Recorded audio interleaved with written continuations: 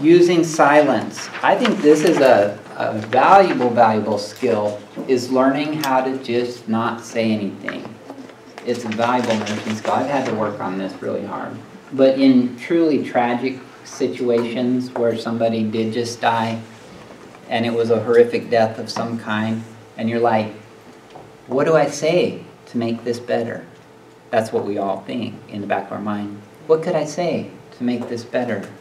What words of wisdom will they treasure for the rest of their life? I guarantee there's not a darn thing you can say that's going to make this situation any better.